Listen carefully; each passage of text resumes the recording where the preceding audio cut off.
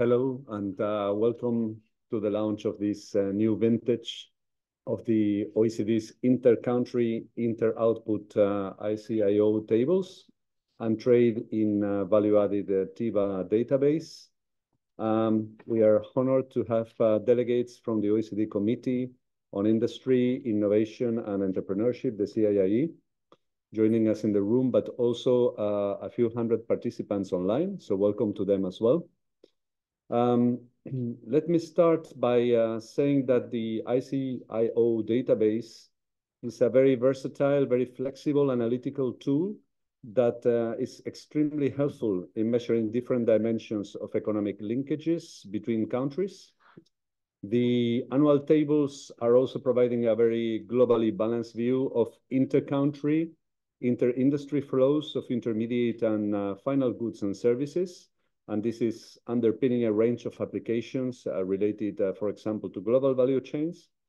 And I must say that it's an honor for me to chair this meeting in my role as Chief Economist of the European Commission's Directorate General for Internal Market and Industry and Vice Chair of the CIIE Committee, because at the Commission we are also overseeing research that makes great and relentless use of these resources that we're discussing today. For example, to measure phenomena related to the impact of the energy crisis on the EU industrial ecosystems, spillover effects across the internal market, economic exposures of the EU to third country disruptions in different instances. So just to say that we are big fans of the ICIO-TiVA kind of database. So basically, just to let you know, in terms of organization, that during today's launch, there will be two opportunities for participants to ask questions. A first one after the overview of the new databases and the related collections of indicators that will be given by the OECD's colleague Nori Yamano, moderated by Paul Schreier, the OECD's chief statistician. And then after the panel discussion moderated by Marion Jansen, director of the OECD's Trade and Agriculture Directorate.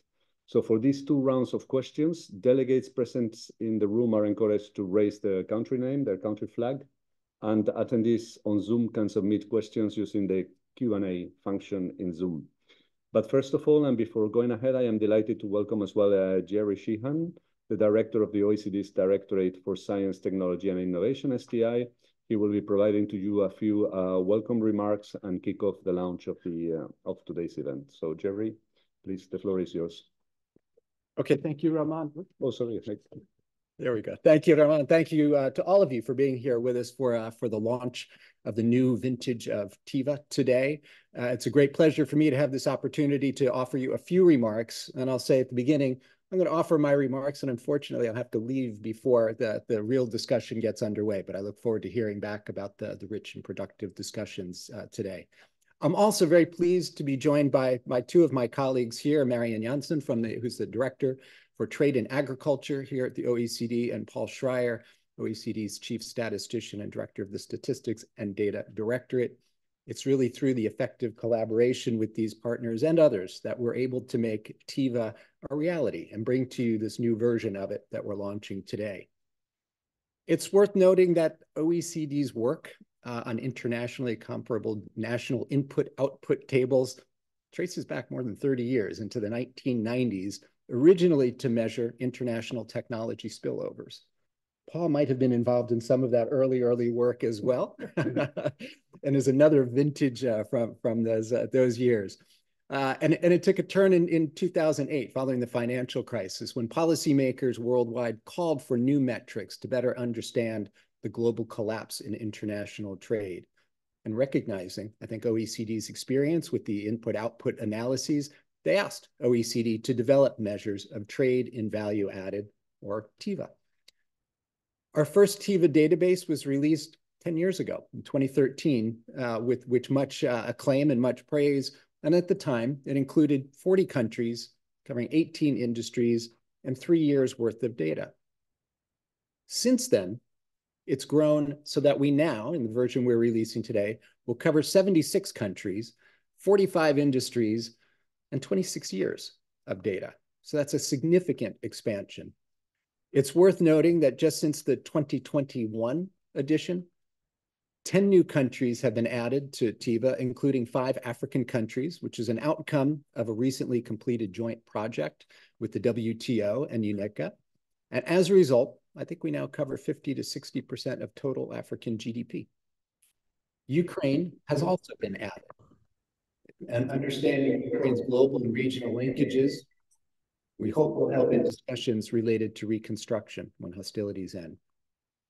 With these additions, TiVA now covers about 95% of global GDP and about 80% of the world's population. And we're seeing interesting results. The TiVA database reveals the origin of value added, both in domestic and foreign, in countries' gross exports and in their final demand for goods and services. And it can help support policymakers who are trying to answer questions like, what are the ultimate origins of the goods and services that you consume? Whose demand drives your production activities in your country? This is particularly important as recent global events have increased interest in understanding economic dependencies and to help shape industry and trade policies toward more resilient regional and global supply chains. The Inter-Country Input-Output, or ICIO tables, open the door to a wide range of analyses, including other global value chain-related indicators beyond TiVA. And for example, they allow us to measure greenhouse gas emissions that are embodied in final demand for goods and products.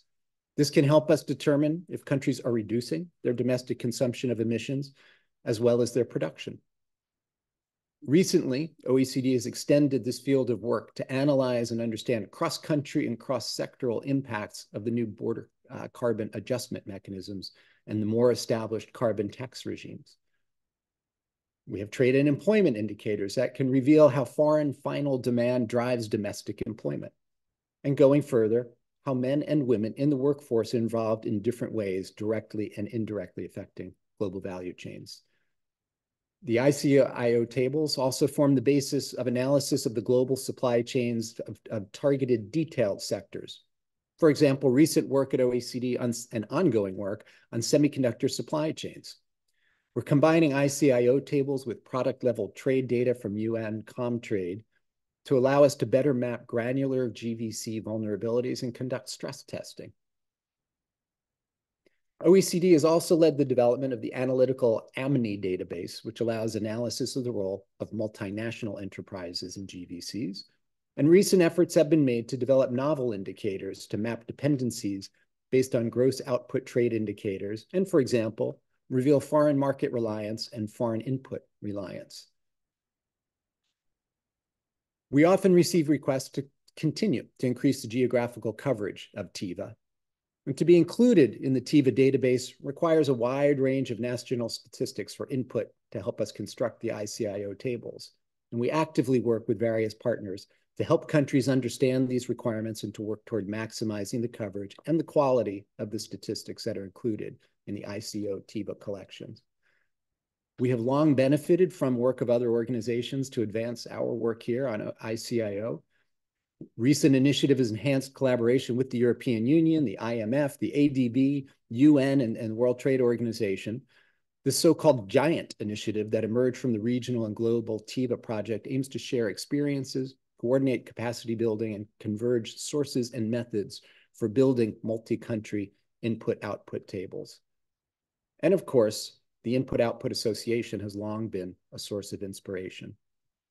So we hope you'll be able to make great use of these new and updated resources in this new vintage of TiVA.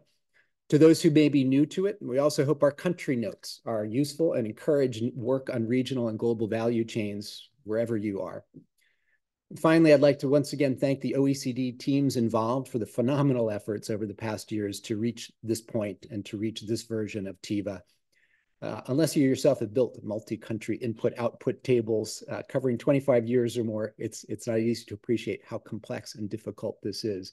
And it does take quite a team, internal to our STI directorate and across our colleagues here in trade and agriculture and in the statistics directorate and all the other organizations I mentioned. So our teams deserve a lot of credit and thanks for bringing us this latest edition of TiVA. I hope that you will make good use of it in the work that you do in the many ways that it can be put to good use to inform policy and inform good policy analysis. Let me close just by offering you all a good discussion, an exciting launch event for this new database. Thank you very much, and thanks for being here today. Thank you very much, Jerry, for emphasizing the importance and the great usefulness of the inter-country input-output and TiVA databases. You highlighted, among other issues, how the country and time coverage is substantially expanded in a very impressive way, and how useful this tool is to measure aspects such as supply chain vulnerabilities, to do stress testing around supply chains, but also to better understand dependencies, like we have seen in the recent presentation of the CIIE, or employment dynamics. And indeed, you put your finger on the fact that it's a very complex endeavor that is very smoothly managed by the OECD Secretariat. So now I would like to invite Nori Yamano to present the new vintage of the OECD Inter-Country Input-Output tables and TiVA and other global value chain related indicators. Nori is actually leading the work on the construction of the ICIO tables undertaken in the OECD's Directorate for Science, Technology, and Innovation. So Nori, please, the floor is yours. Thank you, Chair. Thank you all for coming to this event. I would briefly mention about the new update of the OECD input-output tables with TiVA data indicators. I mentioned several names here as a presenter, but all of the work I mentioned today is also beyond the compilation team of the ICIO model. And I try to mention in the following slides. Anyway, so let's start with the history. As director said, we started this work from the early 1990s with the different policy areas, starting from technology spillovers, climate change issues. And then in the about 10 years ago, we started the indicator called trading value-added indicators. Now, this indicator TiVA is expanded to different dimensions like jobs, employment, the other type of the environmental issues, and also ownership of the multinational companies, and the different type of the indicators on the production network itself. And then the recent shift in the narrative is also evident. For example, there is the differences in like the geopolitics and the energy issues, food securities. Those are also different from what we started about 10 years ago. And we also try to cover these new areas in the different indicators. And for the update, we started with 40 countries, 3 years, 18 industries in 2013. Now we have 76 countries, 26 years, 45 industries. That makes us its huge database. And again, it took some time to really come up to this point. And there were some revisions we had to make since last year. So for that 76 countries, we can just make it to the smaller framework in this conceptual diagram, showing that these 3 countries, 2 industries, is basically, it is similar to the national input-output system or the supply use system, but it covers basically the global economy, 76 countries plus rest of the world. And then we have all the, try to put all the information on the official data for the value-added GDP output. And then it has a complete picture of how the countries' industry structures are connected to each other. So it's similar to the previous one. So we now have 76 countries, so that we can also have the indicators on the region groups, such as OECD 38 members, G20 or EU countries, and ASEAN countries are included here. And also the most maybe important message here is we are now able to include 10 new countries. This is in the small box here. It shows the 5 from Africa, 3 from Asia, the largest population countries. So that's also important for us, some policy areas, and also to cover the Eastern Europe, or to complete the Eastern European economies, so that we can have a better analysis on the different policy issues. And the underlying format is similar to the previous one. It is a 2008 SNA and the IC revision 4 in the industry classifications. And now also important to say that we now have a country notes for all the target countries, 76 countries. So that's, I think, a good improvement compared to the previous one. So there might be some questions from the floor or the online people that what are the last few months about the where the revisions and where the previous one gone. So there were a few revisions from last year, maybe 1 or 2 revised numbers. The most evident reason was that the number was official data, used national accounts, trade statistics, and they really changed in the last 1 or 2 years due to the changes in the COVID time numbers. So that, for example, countries are changing the subsidies allocation to different location in the national accounts or the input-output table, so that we were trying to capture what is the latest. And so that also changes a lot of the divisions. And also, some of the countries I mentioned, they were able to provide us a lot of information in the bilateral meetings since last autumn to summer this year. So those new databases are now also integrated in the latest number we have in the November. And then, of course, we were trying to modify the underlying system so that we can have a better update with a more timely manner in the from the next year. So this example of TiVA indicators are not so different compared to the previous one. So we try to keep all the basic indicators as it is, like foreign value-added content of gross exports, domestic value-added content of the foreign exports, and the service content or the individual sectors content in the exports and foreign demand. And then there is the last one is about the decomposition of the gross exports. And then there are a few more indicators, maybe for the exports. We call it value added by source country and industries. Those could be also useful to have a better understanding on the global value chains. Okay. So this is one example people usually refer to is this, what is foreign value-added share in the gross exports. And this is to show the indicators. We were discussing about this recently about which type is best to present in here, but we pick this chart for this event.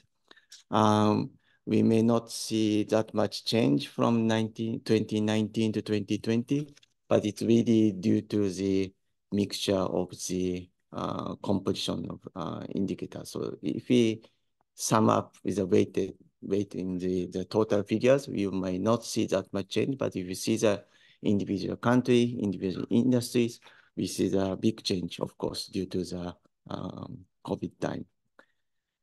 But anyway, so just goes quickly to different charts.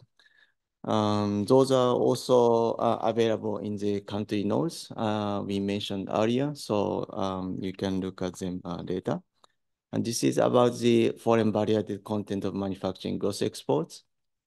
Of course, this indicator is depends on the position of a global value chain of each country, and also the size and what type of products they are producing. So it is really the typical indicators we usually publish. And then the next one is about the, the backward participation in global value chains. So if we zoom into the foreign part of the value chains, we can also see the what are the sources of the foreign contents. And it is usually some necessity goods, for example, food, textile products are made in the regional value chains. And then the more complex products such as motor vehicles, transport equipment, those are more global production networks are required to produce goods. And it also appears in this type of the chart. If it takes by region, like EU countries, of course, it depends more on the EU neighbors. Asia depends on Asian networks. But some of the new countries I mentioned from the developing economies, we still see a relatively weak supply chains in these recently include target countries. So there, I think there are a lot of discussion in the different bodies in the OECD to discuss more how those economies can be better integrated in regional and global value chains. So, and then the last one on the TiVA is about the origin of value added in domestic final demand. So this chart basically shows the foreign dependencies on the energy and the food. So it's related to the security issues. To see how countries depends more or less on the energy and agriculture value added in the foreign market. If these foreign countries are within the customs union, the trade union, then there might be not that issue. But if it's coming from the far away from the different continent or different countries, then we might see the more issues in terms of this food and energy security. So that's something we were able to, or you were able to get this easily from our TiVA indicators. So beyond TiVA indicators, there are many applications in the OECD using this model and the indicators from different parts of the committees, including, and also there is some specific industry oriented committees like steel, shipbuilding, they're also using this, and like tourism too. So, and also it's important to see that this kind of analysis now more than just OECD, but used by many other international organizations, EU, WTO, UN meetings. Okay. So for the other indicators, we also included greenhouse gas footprint this time, including the non-fuel combustion emissions this time. It changes a bit of the picture here compared to the previous CO2 only analysis because of the energy and agriculture sectors have a lot of greenhouse gas, not just coming from the fuel combustion. So that was this kind of a per capita emission picture may change a bit. And also we can see that in the slight changes from the previous TECO2 database. Now this CO2 equivalent of the total GHG has a slightly different pictures for all countries. And this is also included in the country note. And it's a joint work, of course, with other colleagues, Ricardo, Michelle. And again, these people also helped us creating the employment sustained by foreign final demand. And it's now up to 2020. Employment is one of the most difficult indicators in this set because of the employment by sectors are not really available for many developing countries, but we are now trying to expand the coverage so that we can see the a different type of the employment. And also this work is now trying to capture the workforce by characteristics such as gender, age, and the skill set. And that could be also introduced when we have the more data. And another important extension was this gross output linkage in global value chains. In these other TiVA indicators mainly focus on the final demand in the foreign countries or the gross export, but also it's now important to understand the production chains itself. And I think one of the, maybe if you are attended the previous committee meeting, the OECD, CII, and there was one from the pass-through frequency index by Satoshi Inomata, but also this is another extension by Antoine Lea and Anton. My colleagues here are now able to provide the for these countries foreign reliance indicators, both in the input side and market side, to see how countries that depends on foreign economies to produce the global value chain oriented products. Now it's almost final. So another extension was done is to split the ownership information in the Trade and Agriculture Directorate. This work is, of course, mainly done by Sebastian, Mattia, and Carmen about to see how the foreign-owned companies depends more on the imports. So this, it's really clear to see the important message about the product processing trade, and also to see the production productivity issues could be different by ownership. And that's also available online with this website, and the publications should be also available. And then all these the example charts I mentioned today is included in the new country notes, and it should be already online today or maybe tomorrow. Yeah, today should be available. Yes. Then to summarize, so the next step is to immediately we will finalize the ICIO and TiVA materials online. We start from the TiVA indicators, but also we also publish them our model ICIO itself too. And then from next year we try to have a next update of the ICIO table and TiVA indicators as always, and probably try to include a few more developing countries in the model. And then, of course, we will try to have more indicators, including the work done by SDD, Statistics Directorate, on the more up-to-date information of the ICIO and ICIO itself. Okay, so there are some maybe changes in the next few months' time, because now we are moving to from the old data portal platform called OECD.stat to OECD Data Explorer.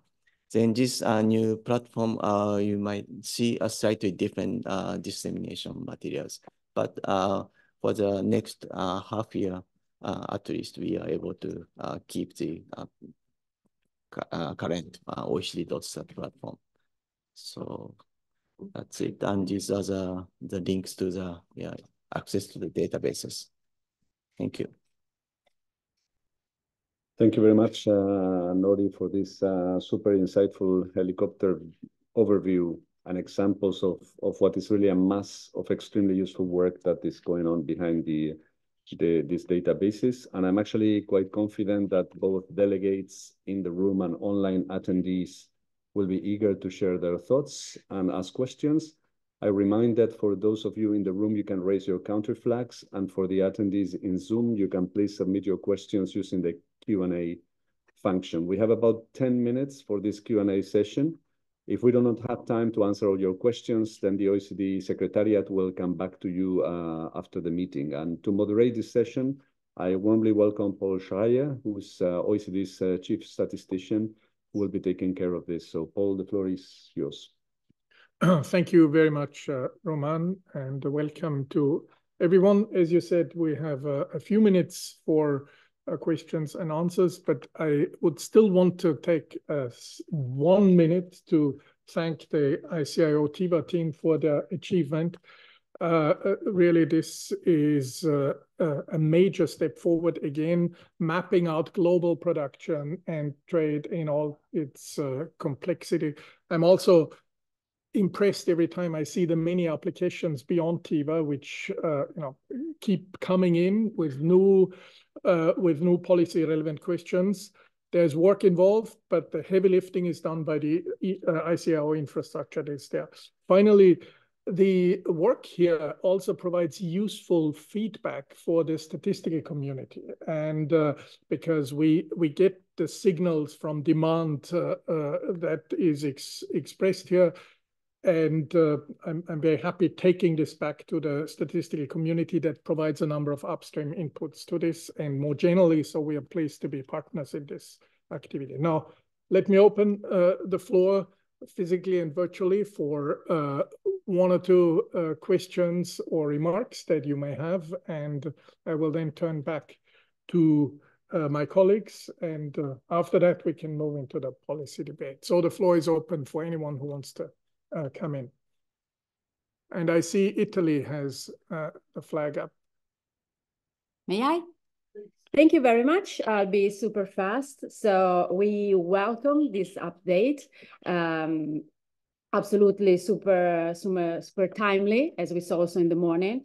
Being able to monitor the fragmentation process to assess vulnerabilities is something that we're really looking forward to. We had a look at the highlights for Italy, and we can tell you that it was nice to read, very rich, detailed. They offered a broad overview of all the engagement, the model participation, and evidence also on embodied emissions in global value chains are super relevant also ahead in thinking about, like, again, all the discussion we had this morning. I have 1 general comment and a few specific remarks that I will do probably later, one-to-one with the authors. The general comment is possibly to make an effort, if you haven't thought about that, to make this table data, the raw data, available to the researchers, because it will be very, very useful to integrate this data with other official statistics. And just a very small spoiler. So not only this data are very interesting and useful for policymakers, government institutions, but also for central banks. So as a central banker, as an economist in a central bank, we rely a lot on this information. And let me signal that there is a forthcoming European System of Central Banks report on trade fragmentation. It's being coordinated by the Bank of Italy and the European Central Bank. And most of the analysis will feature your data. So thank you very much for this amazing effort. Thank you.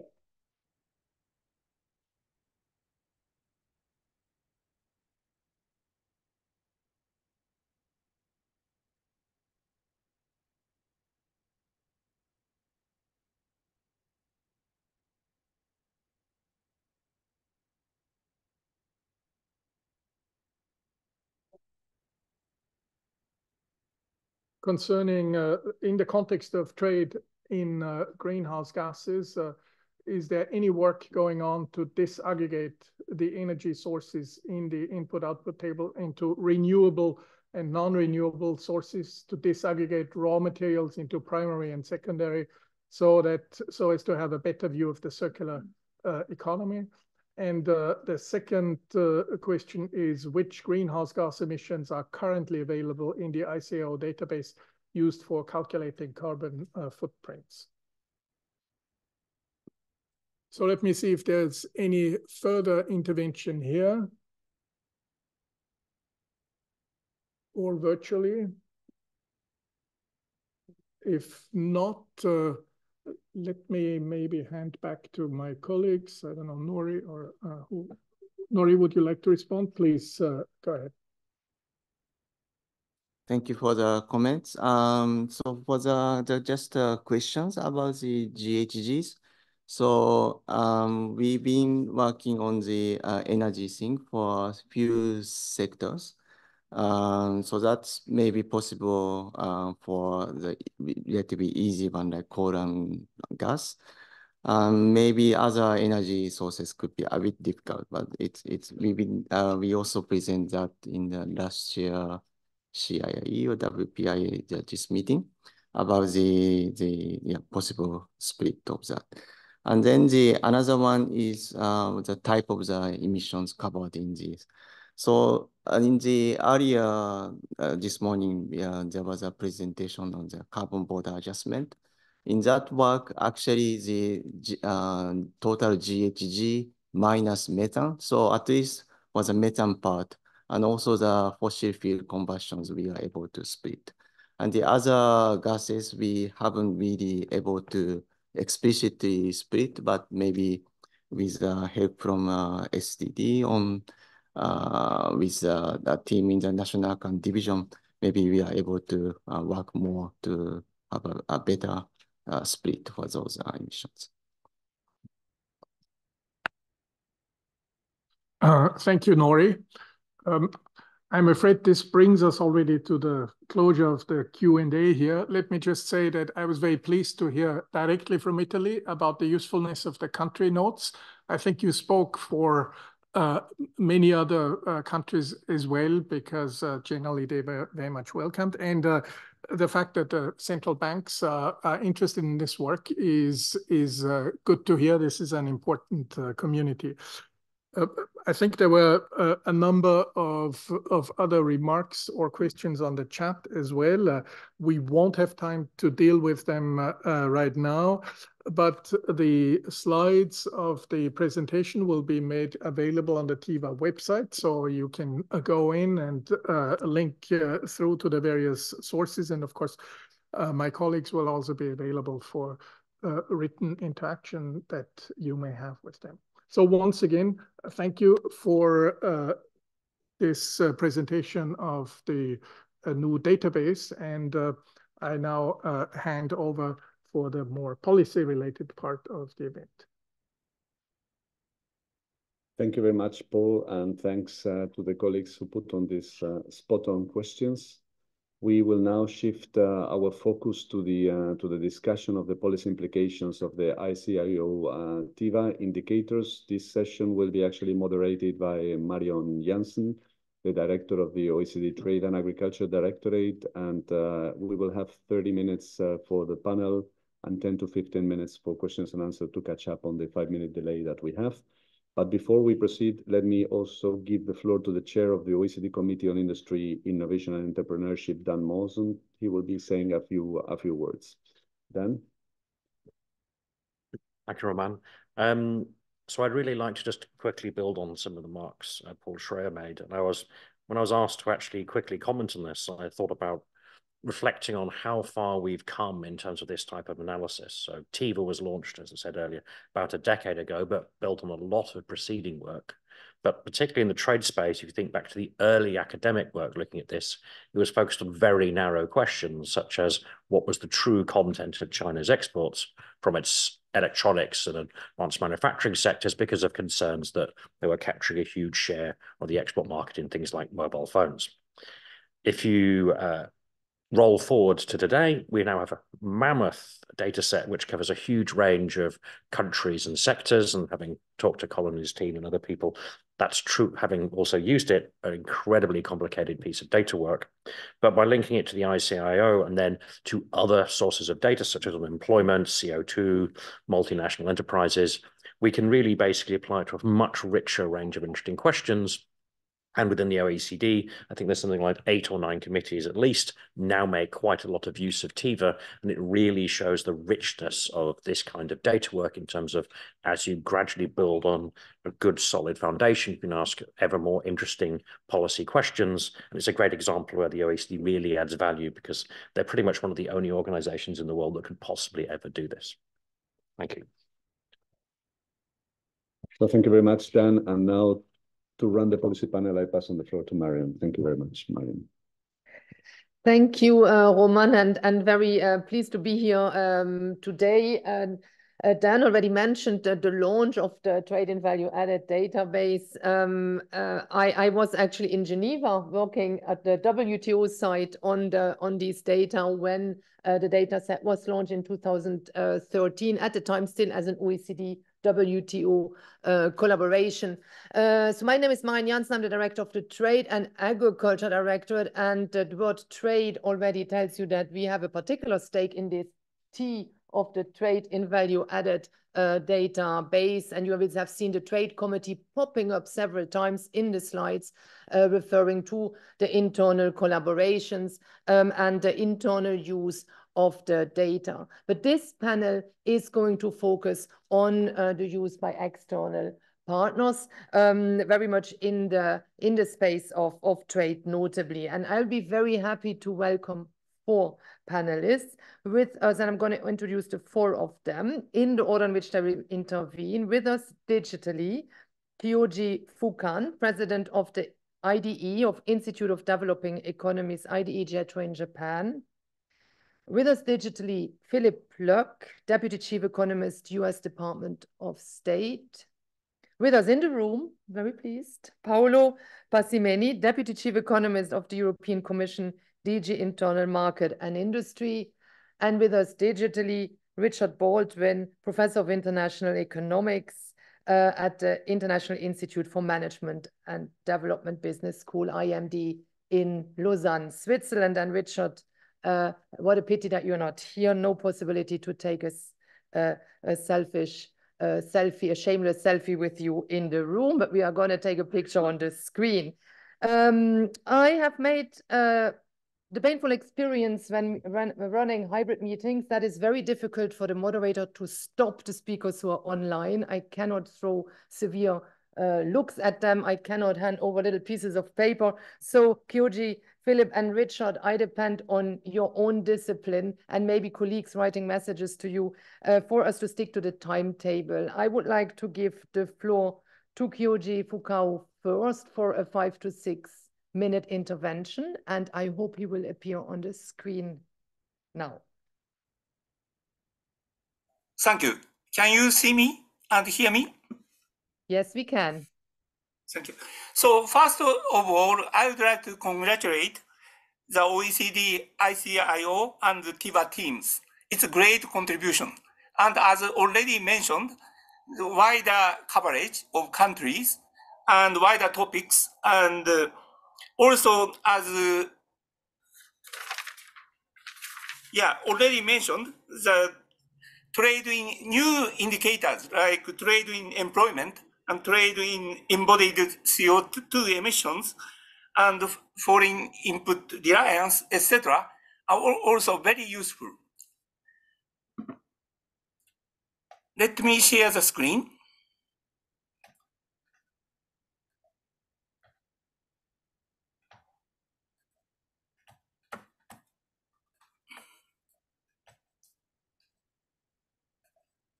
Can you see the screen? Yes, we can. Yeah. So I'm a president of IDE JETRO, and IDE JETRO is a heavy user of ICIO and TiVA. And we, with WTO and other institutions, we already published 4 Global Value Chain Development Report from 2017 to 2023. And also, we published more than 10 articles using ICIO and TiVA. And using this new vintage, we will make more articles. And thank you very much for this new data. And I would like to make some comments on the future potential of IO. And I'm a member of CREMS database. So I would like to combine the world input-output table with CREMS type data. For that, and also analysis of productivity, we need improvement of IO tables in previous year prices, PYP, and linking IO tables with claims data, such as capital service input, FDI, and labor quality. And using these data, we could analyze how each country's TFP growth and changes in factor endowment affect global welfare. Marcel Timmer and Ye already wrote a paper, and also our team recently wrote a paper. And the WIO database and OECD already provided some of such data, but I think we need more improvement.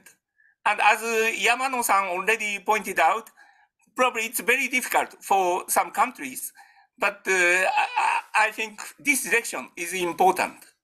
The second potential is linking with domestic regions. Given the GVCs are rooted in domestic sources, large economies have high variation in the domestic side, like US, China, India, etc.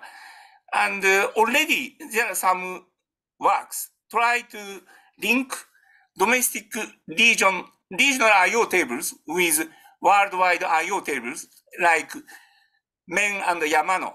But I think further work on this direction is also important. And also, I would like another potential is more updated dimensions reflecting new GVC phenomenon, such as export controls and remote work and farm size, etc. And my fourth point is more indicators, like more indicators of GVC vulnerability and GVC networks. And also, I would like to point out there are more possible academic collaboration on policy-oriented research. For example, now OECD and IDE-JETRO are jointly trying to improve IO table using microdata, big data-based IO. So we call it big data-based IO table we are trying to make. And that kind of activity is also important. I finish my intervention. Thank you. Thank you very much, Kyoji Fukao, and thank you very much for sticking so well to time. You mentioned the interest in more countries, more detail in the data. That's also a question we have repeatedly heard in our exchanges with experts and with members of the Trade Committee. Paul Schreier referred to the heavy lifting that goes into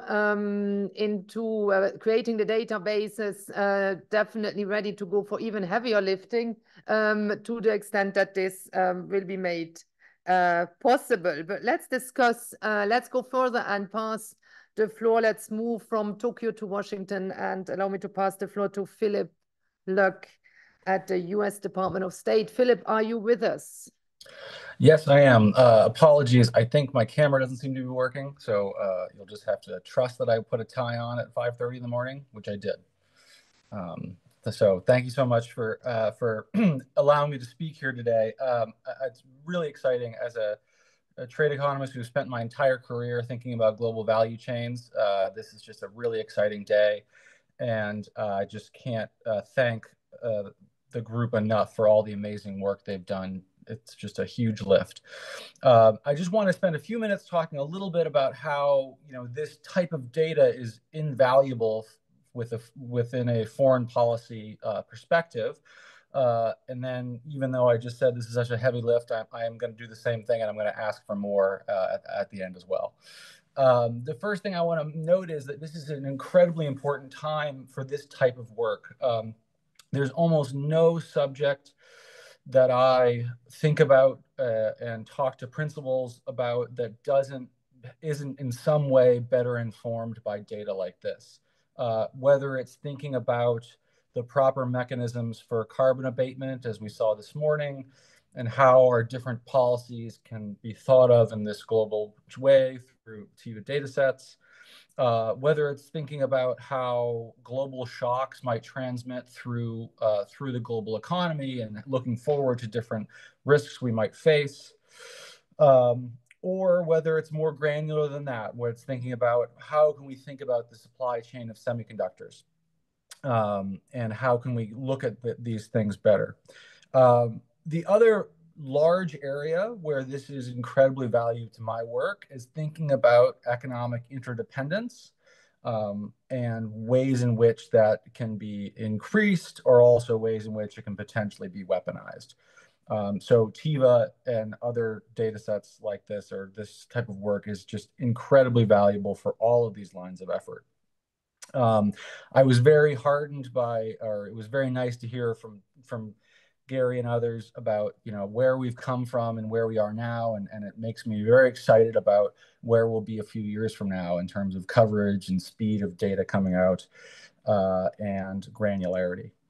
And so to that last point, I would just like to say, in terms of my, asking for more, even though you've delivered so much, the big ask here, which again is just incredibly hard, but I would love, as the next round of this, going to statistical agencies and talking with them and getting better access to data, how we can get more granularity. This data set is enormously valuable, but with every incremental increase in granularity, with every degree to which we can make this twice or 3 times as granular, the ability for people in positions like mine and others to use this to make good policy go up exponentially. So that's my one enormous ask, and thank you so much. Thank you, Philip, and thank you for highlighting the relevance of this data set in this particular period. Also, at the OECD, we have been doing work on issues like interdependencies on critical raw materials for the green transition, and these type of studies have drawn a lot of attention because they are so relevant for ongoing policy debates at the highest level. With this, from Washington to Paris now, Paolo Passimeni, I would be happy to pass over the floor to you. Thank you.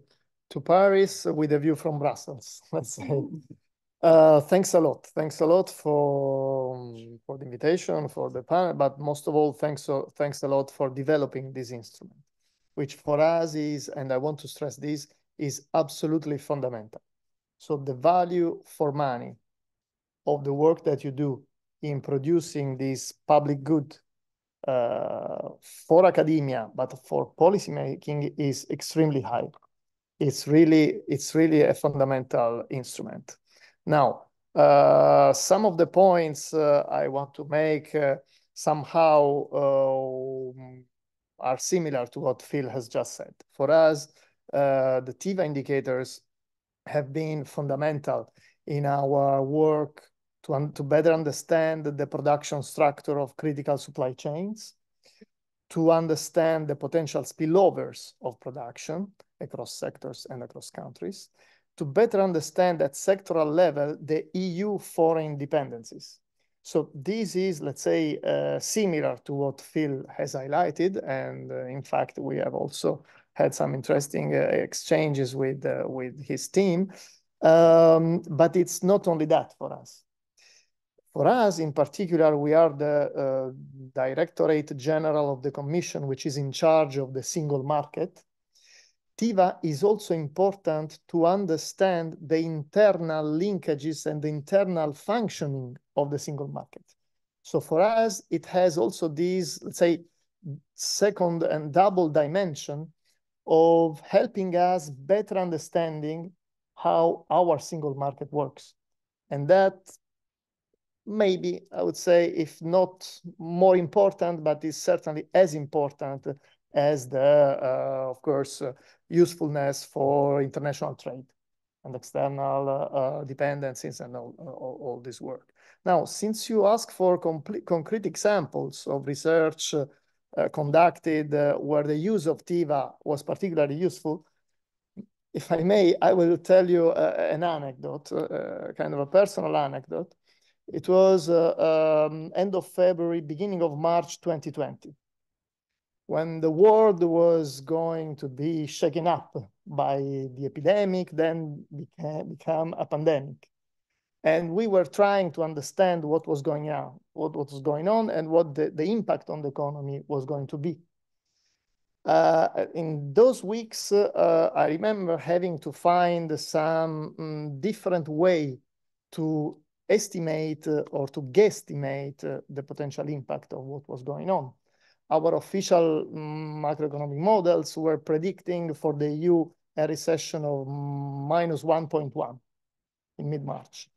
But thanks to the use of TiVA and thanks to the possibility to understand the cross-sectoral linkages in value added produced by one sector and then used in another sector, and the cross-country linkages, and putting those things together, we could build a very rudimentary model.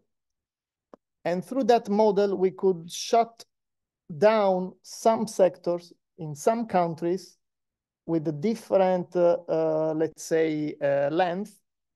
And through that operation, we came out already in mid-March 2020 with an estimate of -7, -8 recession for the EU. That was, of course, internal. Then towards the end of March, it was leaked to the press. Of course, everybody denied having done that. But 10 days later, the IMF came out with a -9% prediction. Then the OECD came out with a similar prediction. And then everybody came out with the same prediction, which was quite close to the final outcome in terms of a recession rate. So just to highlight how important TiVA was, not just in understanding international trade, but also in understanding internal dynamics within the EU and within the single market. And finally, in terms of forward-looking ideas or wish list, I must say that Nori, basically you spoiled all my points. And that's good because it means that in your work plans, you have already all the points I want to make. In particular, the first one was, of course, time and better updated. I wanted to suggest a kind of nowcasting to be then reviewed as the new official data came out, and you have already written in your work plan. Another point we wanted to make is about the link with the types of skills, employment types of skills, and you have it in your work plan. And then it's very welcome, the link with your M&E database.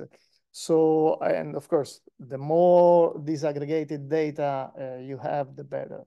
So yes, I will conclude with this, just repeating how important this product is for us.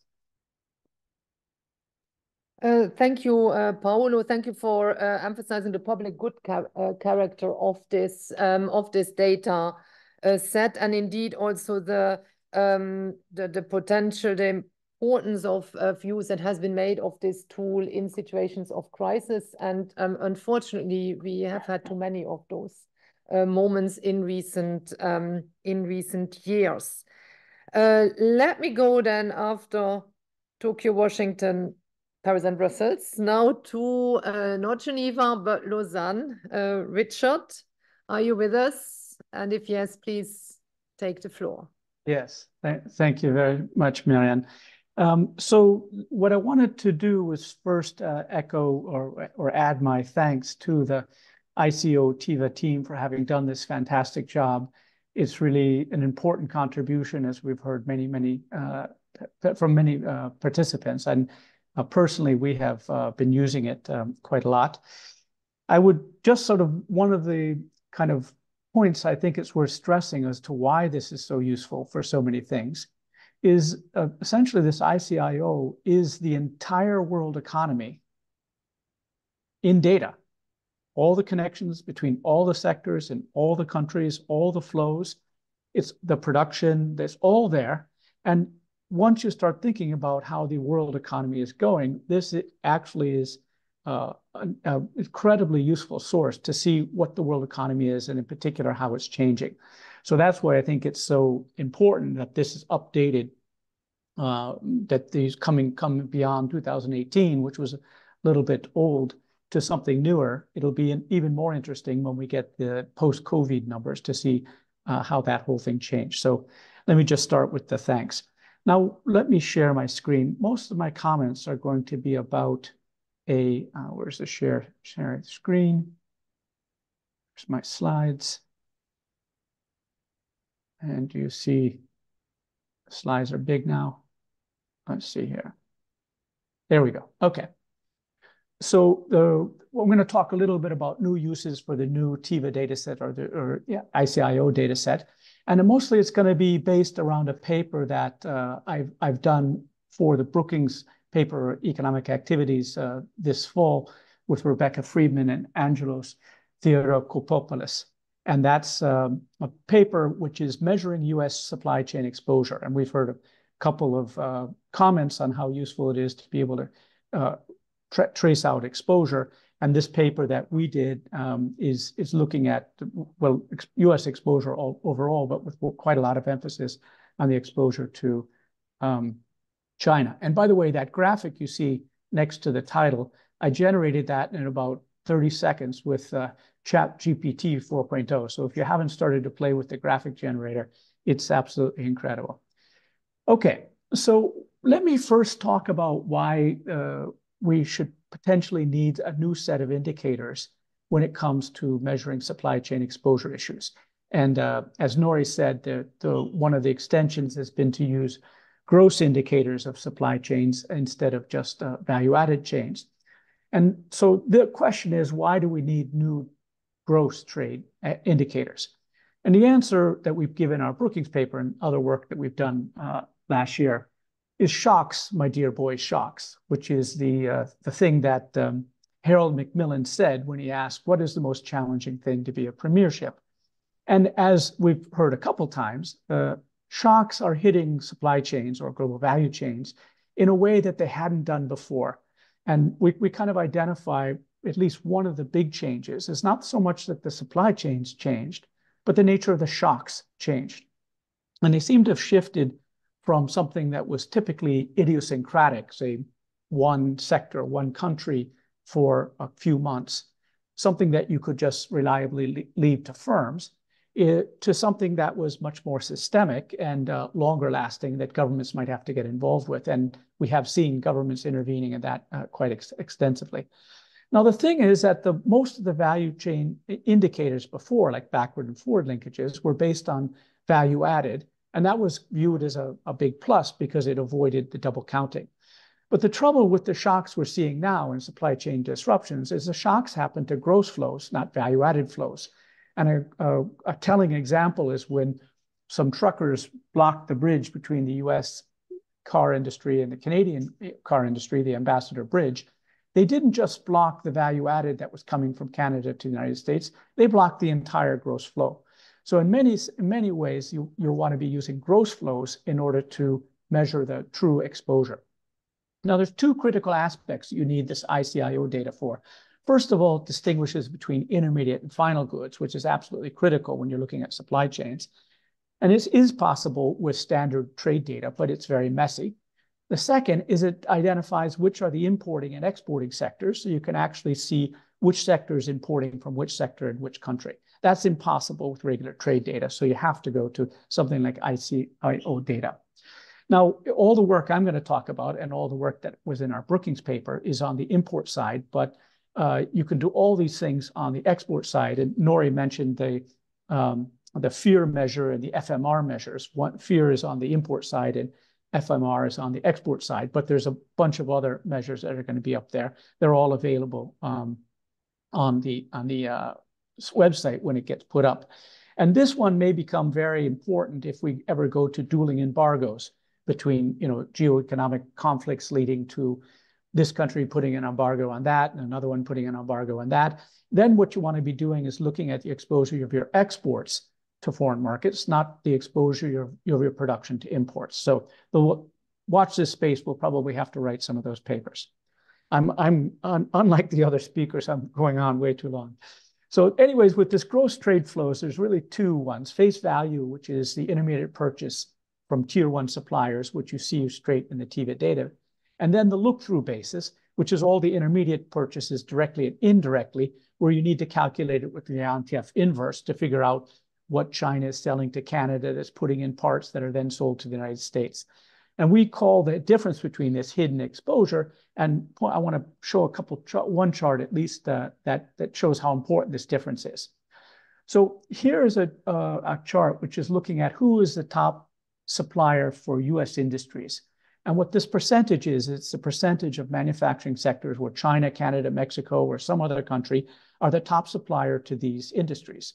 And if you look at the face value, which is directly observed, you can see China's, this is 2018, is super important, so over 60%. But if you use a look-through, they are the top supplier in all the sectors except one, which is pharmaceuticals. That's the first part of hidden exposure. Another aspect, which you can see with the data, is how fast this changed.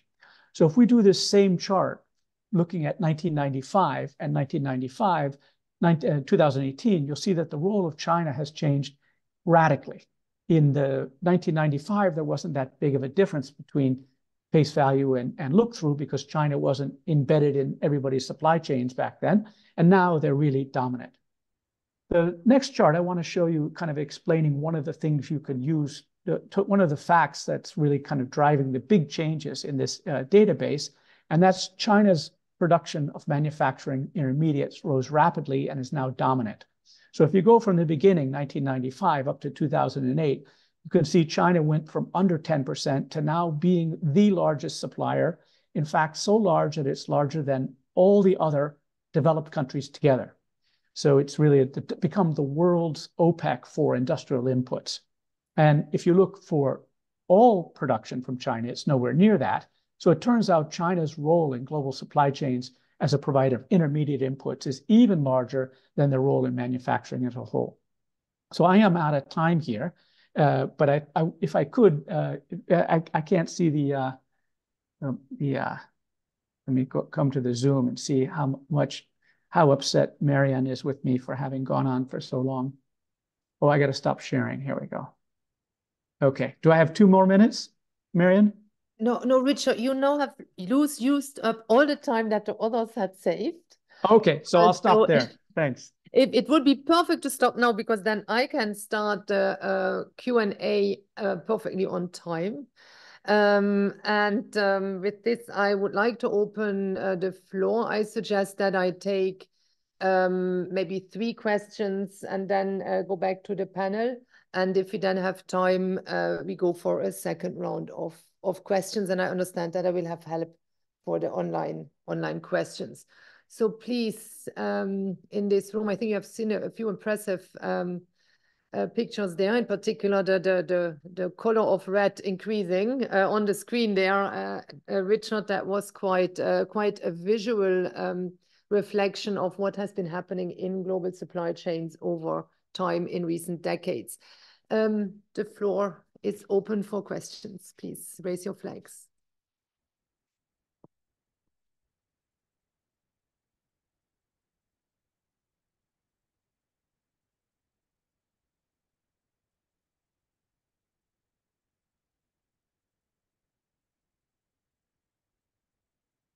Okay, as people are trying to come up with questions, maybe I give Paul the floor because we heard the term nowcasting, and I do know that there is work going on in his directorate in this space. Maybe you would like to say a few words on that, Paul.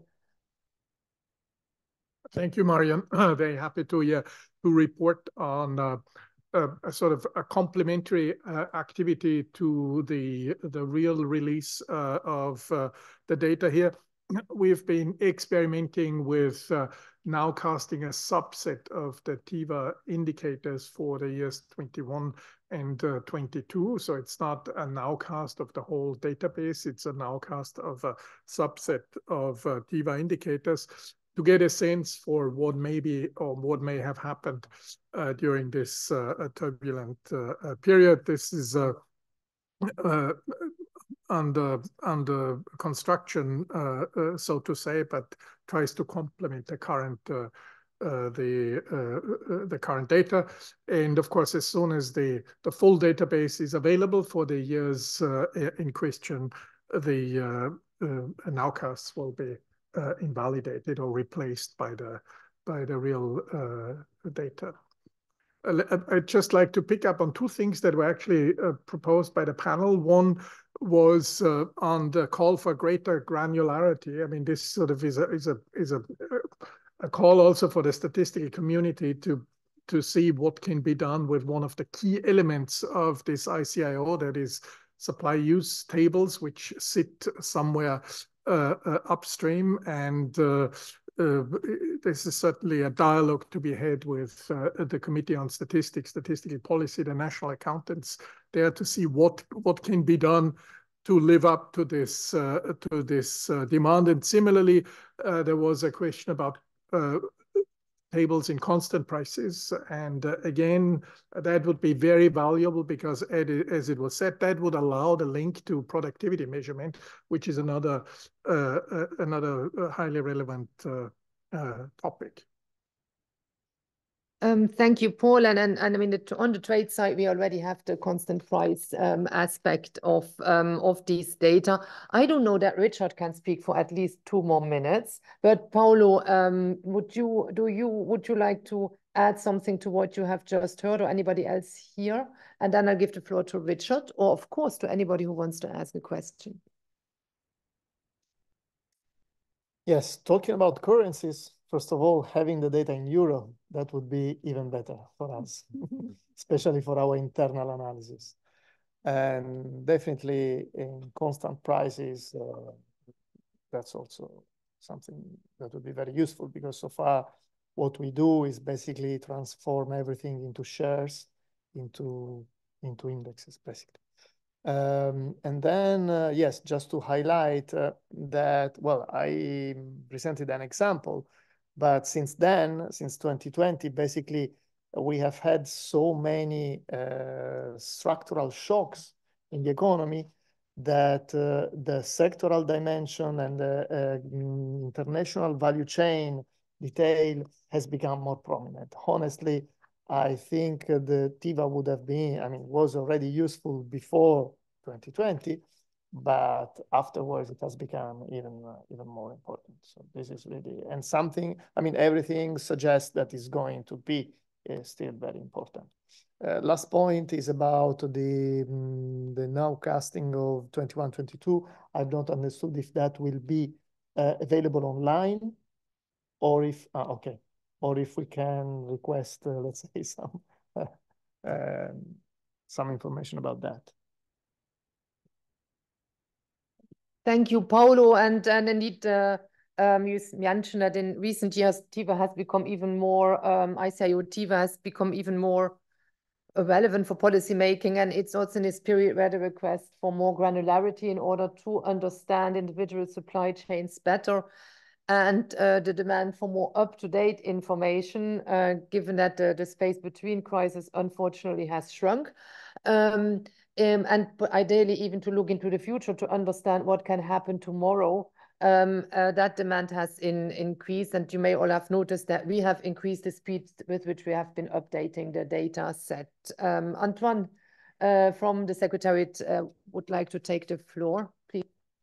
Thank you, Marianne. Just to add a point on some of the questions that were raised during the discussion. So first, following also the intervention of Richard, I would like to highlight that these indicators of FIR, FMR, FPEM, FPEX, which are also highlighted in the Brookings paper, will be made available on the webpage of the ICIO-TiVA indicators. So there is a specific webpage on that, and it's now online this morning.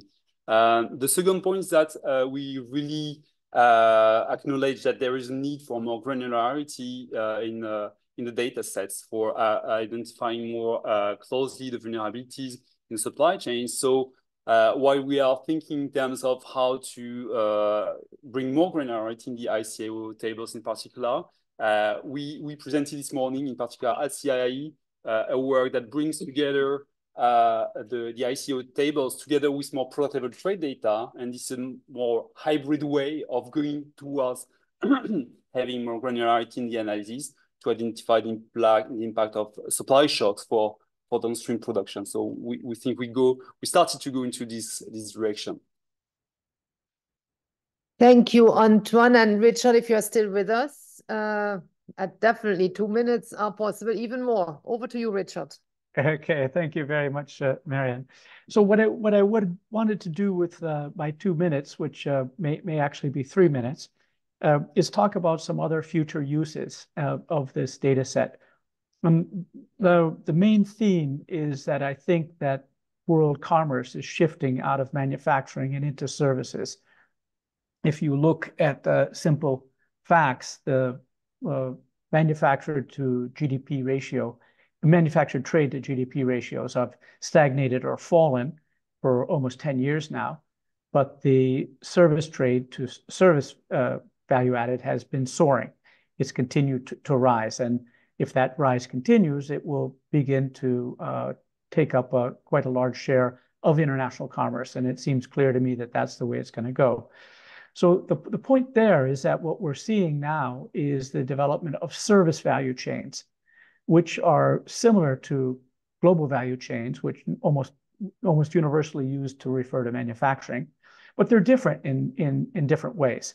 Moreover, this kind of what I call telemigration, or working from home when home is abroad, is opening up opportunities for office workers in emerging markets to participate in global value chains. And they are value chains because they're providing, for the most part, intermediate services, or B2B.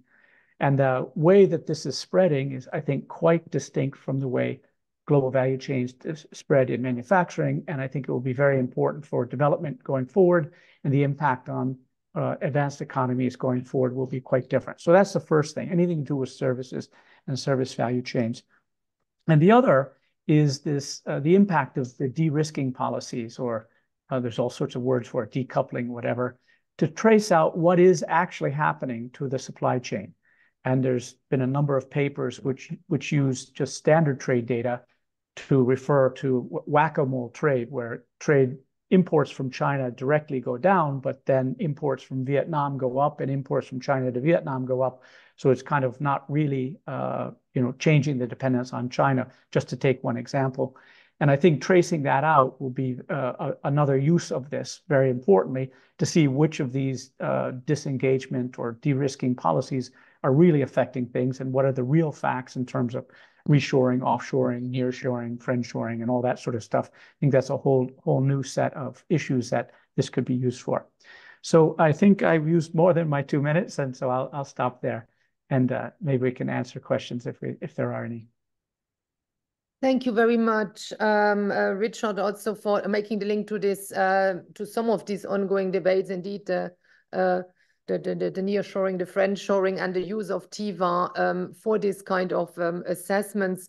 Philip, look, Kyoji, Fukan, does any of you want to add to what you have just been hearing in the discussion? No, I don't have at this moment. Okay, Philip? Me neither, other than to say that I completely agree with everything Richard just said in terms of this type of data is incredibly important for understanding the evolution of dependencies, and it's very policy relevant at this moment. Thank you.